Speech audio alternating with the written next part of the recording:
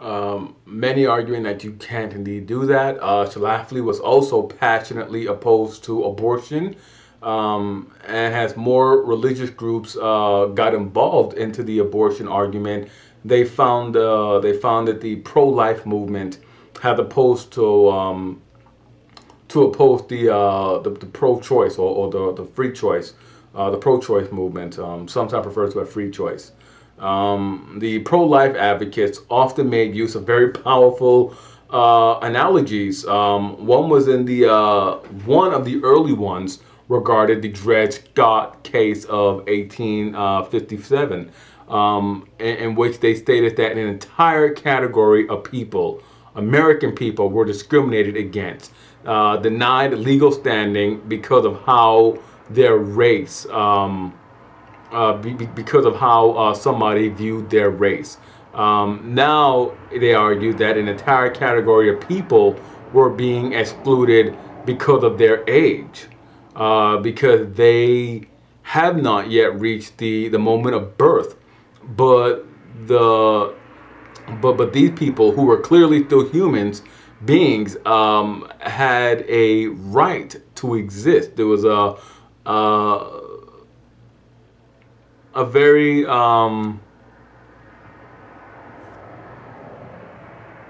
emotional appeal to it. In the era right on the heels of the granting of widespread civil rights, in the era in which people were looking towards a better future for the republic, they were trying to unite a broader base. They were trying to draw in people with this appeal by making it seem, by presenting this image that just as African Americans deserve the right to live or to exercise self-determination, so too did the unborn child deserve the right to exercise self-determination, that they deserve the right to be born. They also argued that this was a great travesty, in that the United States, in that America, is killing large numbers of its own people, and to really compound this, they said that this was that this was a genocide against the most defenseless group, babies, children.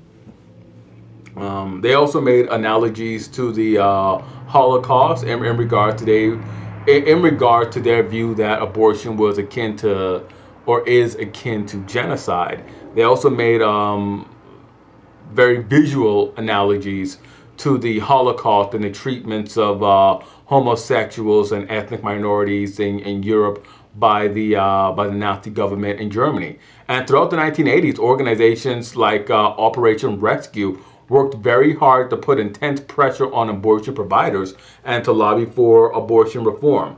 Now, during the close of the 20th century, women's participation in the workforce became more widespread than it ever did before in the history of the Republic. But this was in response to an unforeseen consequence, as it also became more and more necessary than ever for women to contribute to their households, particularly middle class and lower class women, to contribute to their households, to earn wages of their own, because the cost of living had gone up so high.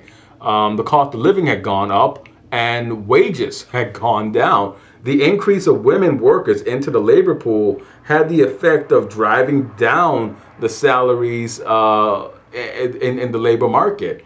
The market was simply oversaturated. It's one thing when you have half the population seeking a job, but now that you have the full entirety of the population eligible for work, it limits the bargaining ability of a worker.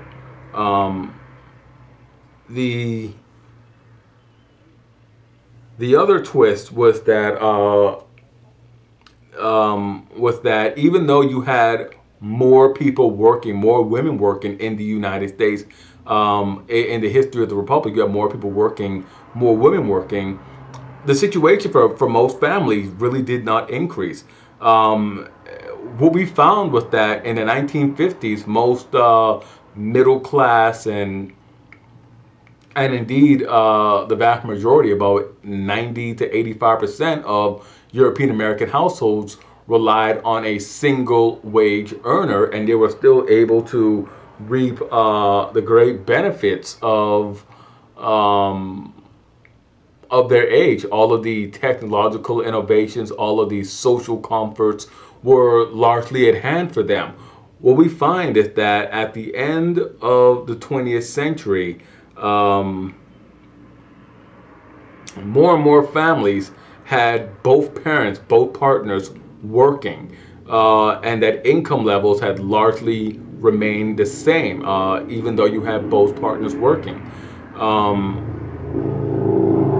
The women who opposed these movements found themselves working as well, but not in the tradition of Betty Friedan, more out of the tradition, the traditional